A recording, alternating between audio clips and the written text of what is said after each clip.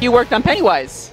Absolutely right. Yeah, that was a blast, and we were so glad to see the fans latch onto it the way they did, because it's important to us, because this practical makeup and these practical effects that we have been doing for over 30 years are so important to us. We grew up, this is all we wanted to do, and to see the fans have so much love for it today is really gratifying. Yeah, especially when you do a remake, the pressure is on to, well, I mean, if you look back at it, it's not, it's okay, but now it's beloved, right? The Tim Curry version is absolutely beloved. So you can't just sort of say, "Oh, pish posh, we're like moving on."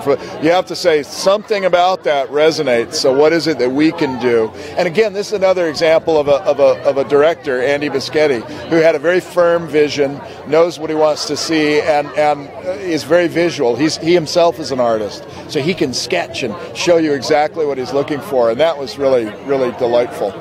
Now I want to know, how heavy was that forehead? Oh, man, I've never done What? It's in the ounces. It's just ounces. It's only that thick. Really? I mean, that thing looked...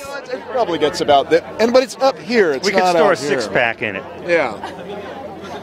And were you surprised it's such a runaway hit? I mean, it was just amazing the way it performed at the box office. Yeah, it always is surprising, particularly for that genre that is ironically the genre that usually produces success, but at a lower level. But they rolled the dice, and they put everything up on screen.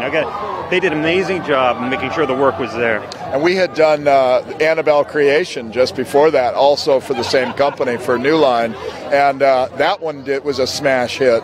And then for it to come along and be even bigger was just incredible. So you're an expert in making freaky things. Well, look at us. And so there's going to be a sequel now. We hope.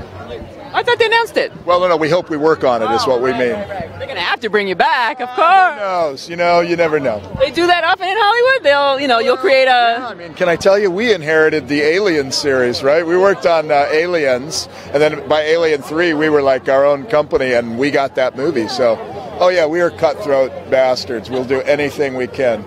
It's Hollywood. That's right, kid. All right, well, thank you so much. Great job, guys. Thank you very much.